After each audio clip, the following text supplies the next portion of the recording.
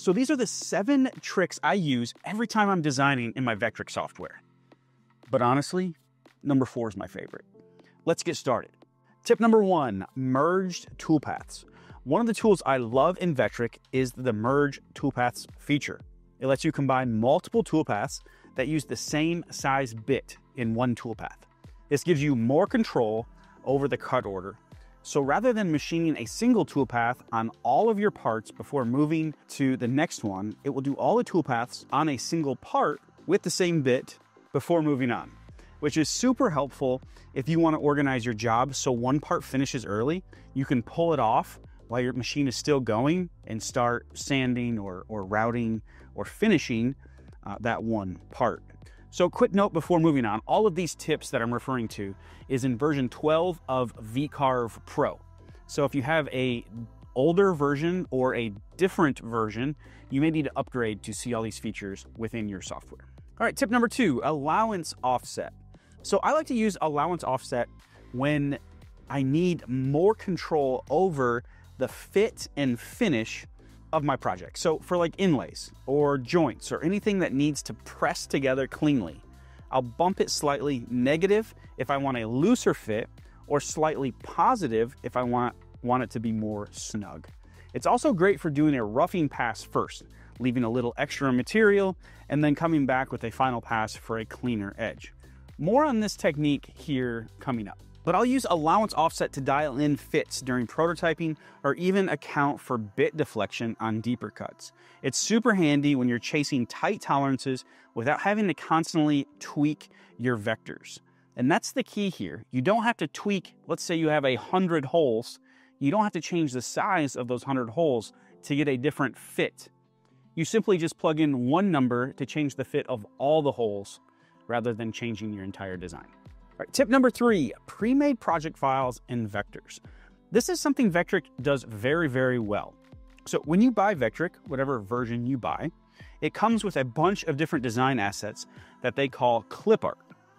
These are pre-made files that you can load in and customize to your liking. This can save you a tremendous amount of time. Some of the clip art designs include 2D game layouts, vector shapes, and a whole lot more depending on which software you have. Not to mention the free community project that Vectric releases every month. I've done several of those free projects that creators make. They send the files out to all Vectric users so you can make the project on your own CNC. Tip number 4, set cut depth automatically. This is the one that I referenced before. This is one of my favorites. It's so simple, yet so powerful. So when you're setting up your toolpaths to cut all the way through your material, instead of trying to remember what your total thickness was in your job setup, just type this in the total depth box of your toolpath setup. Z plus 0.04 or Z plus a number.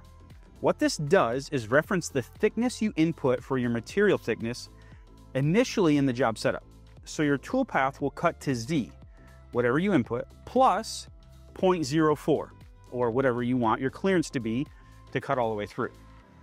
What's really cool about this is if you ever change this information, the formula automatically updates so you don't have to remember to go change it in your individual toolpaths. So if you have 5 different toolpaths set up, you would have to go in and change that material thickness for each one if you changed your overall material thickness in your job setup. This eliminates that and it automatically updates. Tip number 5. Do separate last pass. The do separate last pass feature allows you to do a full depth cleanup pass on your profile toolpaths. It gives you a clean and smooth side profile of your workpiece rather than leaving tool marks. This can greatly reduce the amount of sanding needed. Picture doing a profile toolpath in one pass all the way through your material rather than doing it in increments. I typically set the value to 0.02, and what this does is move your profile toolpath outward 0.02 to cut your profile in the increments you specified.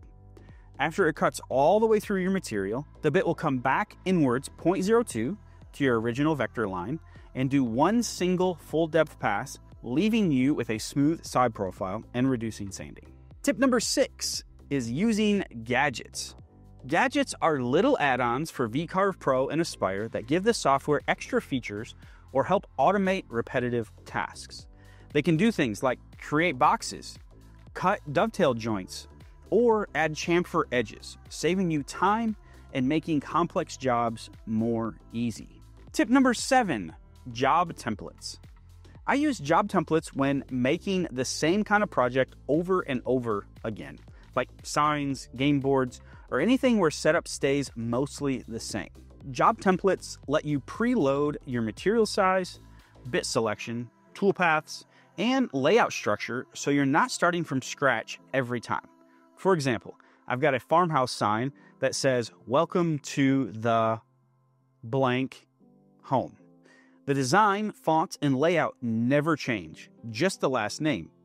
So I saved it as a template. So now when an order comes in, I just open the file, update the name, recalculate toolpaths, and I'm good to go. It keeps everything consistent, saves a ton of time, and makes batching or custom orders way more efficient. If you're interested in learning more about anything in this video, check out the links in the description below. There you go, 7 Vectric tips that if you're not using, you need to be, because it'll save you a ton of time. Let me know which one is your favorite.